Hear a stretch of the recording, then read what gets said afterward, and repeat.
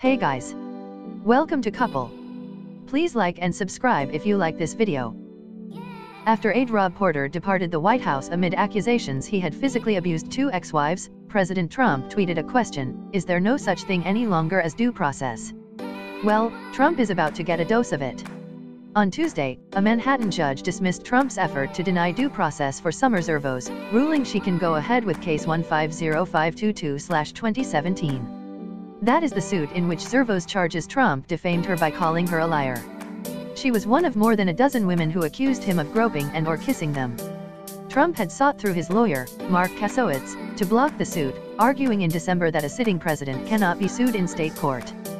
Kasowitz further argued that Trump was too busy leading the free world, and that Trump's remarks were political speech covered by the First Amendment.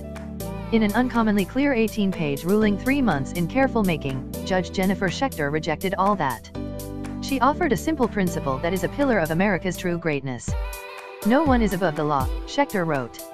She cited Clinton v. Jones, the Supreme Court decision allowing Paula Jones to proceed with a federal sexual harassment lawsuit against then-President Bill Clinton. The President of the United States has no immunity and is subject to the laws for purely private acts, Schechter wrote in summarizing the Supreme Court ruling. Related in politics, she concluded, in the end, there is absolutely no authority for dismissing or staying civil action related purely to unofficial conduct because defendant is President of the United States. The case will go ahead, and Trump may find himself being deposed under oath about Zervos' allegations of sexual assault. That puts the Zervos case in a whole other league than the Stormy Daniels scandal, which involves only consensual sex with a woman who took money not to talk and now wants to talk. And Zervos cannot be bought off. She is only seeking $2,914 in damages, so she is not after a monetary settlement. She wants either an admission or a jury verdict. In her ruling on Zervos v. Trump, Schechter found further legal grounds for Zervos' particular suit by citing a New York State Court of Appeals case which held that a college basketball coach was liable for branding two players money-hungry liars for accusing one of his staff of molesting them.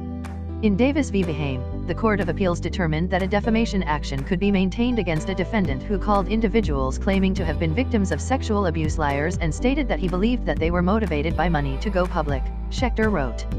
In that case, the plaintiffs did not have to prove they had been molested to establish that they had been defamed. They needed only to show they had not come forward simply seeking personal gain, as the coach alleged. Schechter cites in her decision Trump's repeated accusations that Zervos and the other women had come forward either seeking fame or at the instigation of the Hillary Clinton campaign. As the decision notes, Trump tweeted that the allegations were totally made-up nonsense to steal the election. The decision further quotes Trump at an October 2016 rally in Pennsylvania: "Every woman lied when they came forward to hurt my campaign, total fabrication. The events never happened. Never. All these liars will be sued after the election is over." Trump is now the one being sued, and the judge notes that Zervos need not prove that he groped her in the hotel room. She need only show that her version was not completely fabricated and that he has no basis for saying she harbored ulterior motives in making the accusations. Defendant, the only person other than plaintiff who knows what happened between the two of them, repeatedly accused plaintiff of dishonesty not just in his opinion but as a matter of fact, the judge notes. He not only averred that plaintiff told phony stories and issued statements that were totally false and fiction, he insisted that the events never happened and that the allegations were 100% false and made up.